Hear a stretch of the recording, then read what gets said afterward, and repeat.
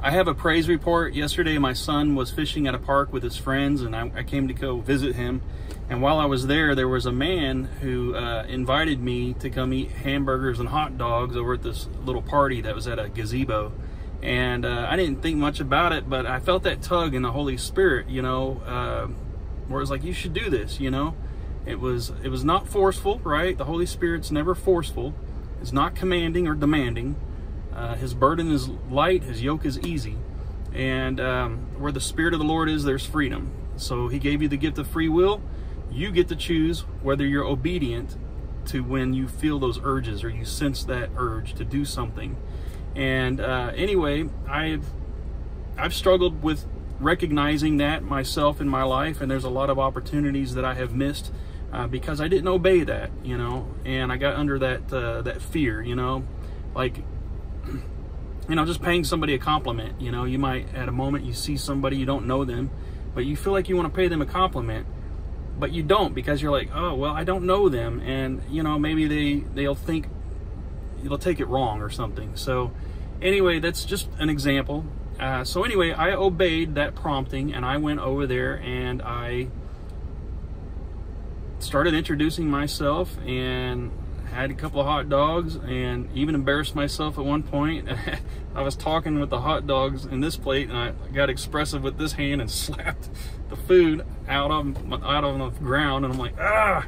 I think I even said a bad word, C-R-A-P, if that's considered bad. But anyway, they had a church that was here. It's 33 miles from my house, and I thought that was interesting.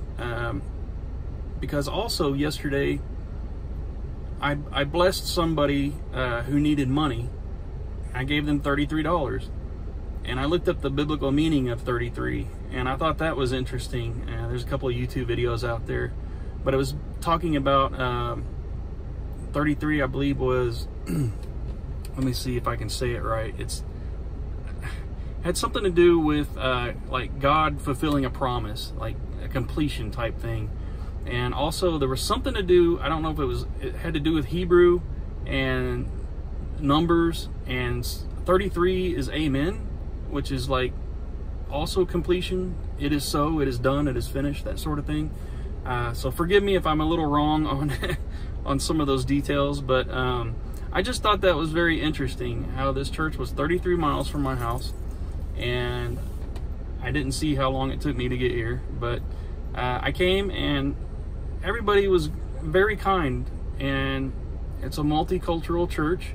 I'm fine with that, not a problem at all.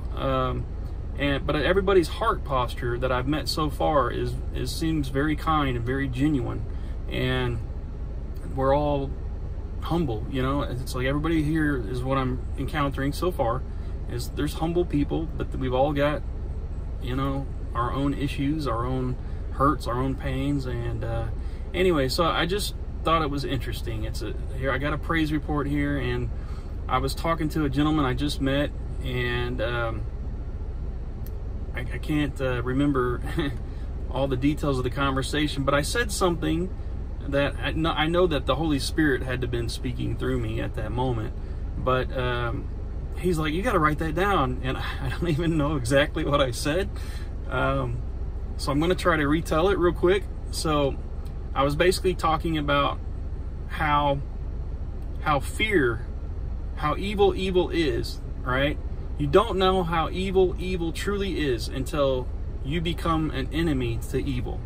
When you become an enemy to Satan, then you start to see how evil is, and how Christians will be persecuted when they are trying their level best to follow the gospel no matter what. When they are trying to filter life through the Bible, through the scripture. And you'll start to see the enemy manifest in people around you. And if you falter one way or another in the slightest bit, they will come against you and project lies on you and make accusations against you as if that was the truth.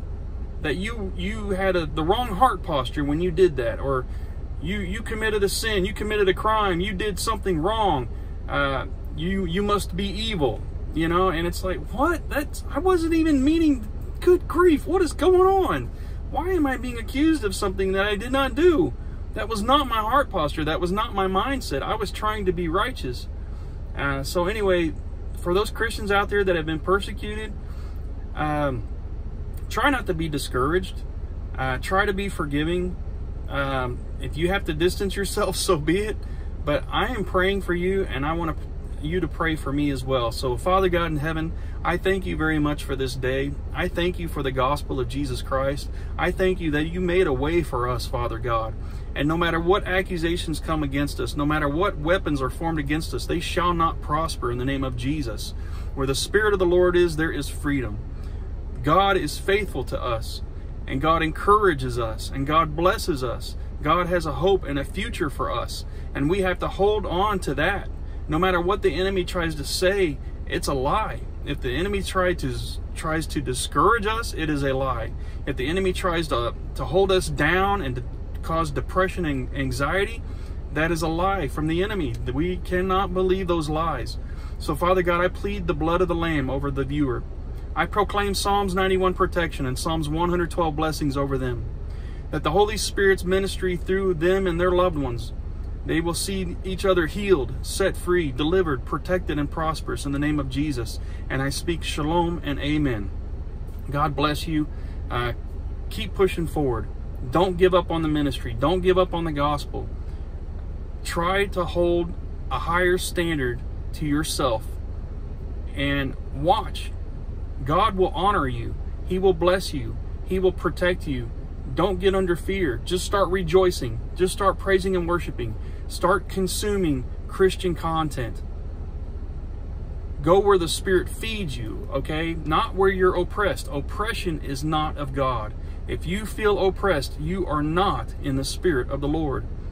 That could very well be the Holy Spirit in you telling you you need to withdraw from that. Take it to the Lord. Take it to the Lord. Only God can lead you through whatever it is you're going through. Only the Holy Spirit can lead you. Keep knocking on God's door. Keep praying.